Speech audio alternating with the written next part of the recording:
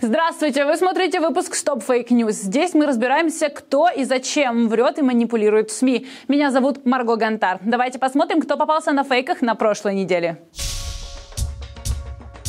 Начнем с Евровидения. Канал российского Минобороны «Звезда» заявил, что в украинском бюджете якобы нет средств на проведение конкурса. Мол, министр культуры Нищук так и сказал: денег нет. А еще и предложил европейским инвесторам собрать средства. Однако на самом деле министр Евгений Нищук не делал подобных заявлений. А на подготовку и проведение Евровидения 2017 украинское правительство уже запланировало почти 500 миллиарда гривен в бюджете за 2017 год. Также мэр Киева Виталий Кличко заявил, что и город выделил на подготовку Евровидения 200 миллионов гривен. Помимо этого запланированы деньги на обустройство территории и инфраструктуры города. «Звезда» не писала бы небылицы, если бы зашла на сайт публичных закупок Прозоро, где можно проследить за всеми тендерами, которые проводит НТКУ, видны и суммы закупок, и победившие поставщики. При желании можно почитать и сами контракты. Кстати, это может сделать любой желающий.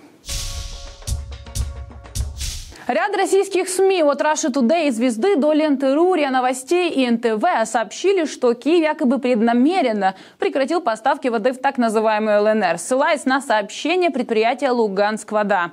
Некоторые еще и напомнили, что воду якобы должны были отключить из-за долгов, а местные сепаратистские издания заявили на минуточку о геноциде в отношении мирных жителей. Но что произошло на самом деле? Уже к вечеру того же дня оказалось, что подача воды прекратилась из-за обстрела сепаратистов окраина города Золотое. Эта информация появилась на сайте Луганской областной госадминистрации. Как только обстрелы прекратились, водопровод отремонтировали и возобновили подачу воды. Никакого геноцида.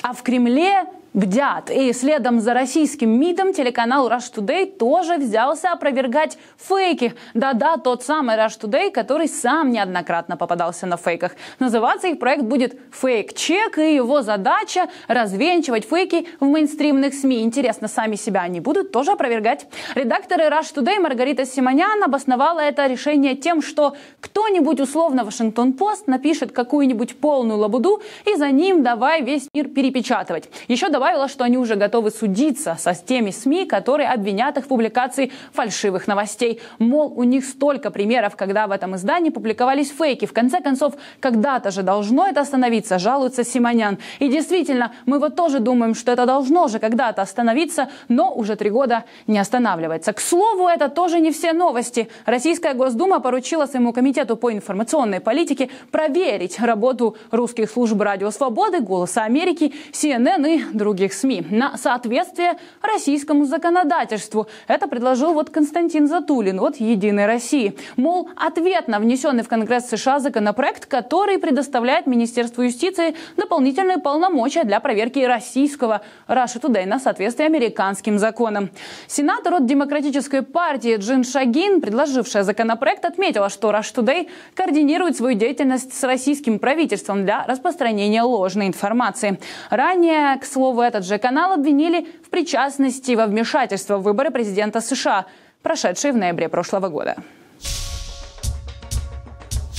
Когда в очередной раз кажется, что дно уже пробито и придумать что-то более абсурдное, чем мы уже видели от российских СМИ, уже нельзя, тогда просто выходит очередная новость на сайте, например, «Звезды». Вот как это, о том, что в Украине, мол, голод и люди крадут хлеб у голубей. У голубей, Карл, как уже отреагировали читатели в комментариях в соцсетях, собственно, оттуда и появилась новость из поста на Фейсбуке Лады Лаферовой. Фейсбук, который утверждает, что она жительница Одессы. Она публиковала фото женщины, а в комментарии назвала то, что происходит в кадре, голодомором в Украине. Да-да, именно голодомором и не меньше. Она рассказала, что стала очевидцем ситуации, когда малоимущая женщина, по ее словам, ела брошенный голубям хлеб.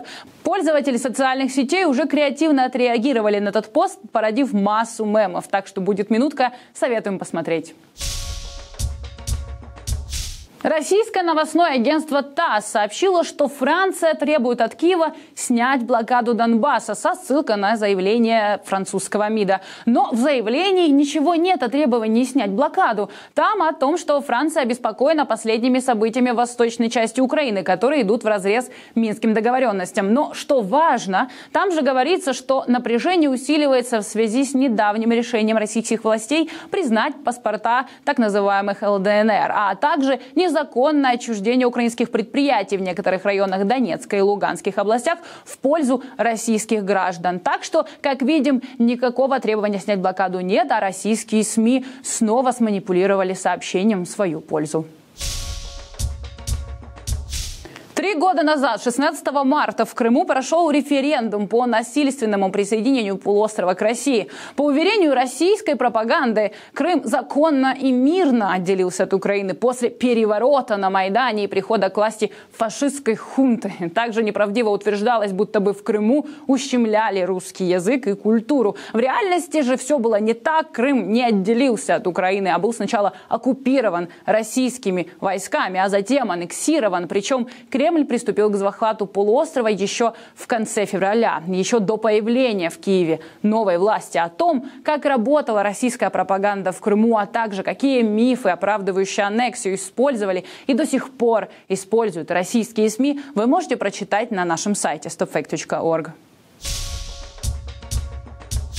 Это было все на сегодня. Мы продолжаем наблюдать за работой пропагандистов и ловить их на лжи и манипуляциях. Если увидели новость, которая вызывает у вас сомнения в ее правдивости, присылайте нам на проверку, на почту или через форму сообщить о фейке. Больше новостей и аналитики читайте на нашем сайте stopfake.org. Комментируйте, ставьте лайки, делитесь этим выпуском на своих страницах в соцсетях. До встречи ровно через неделю. Оставайтесь с нами.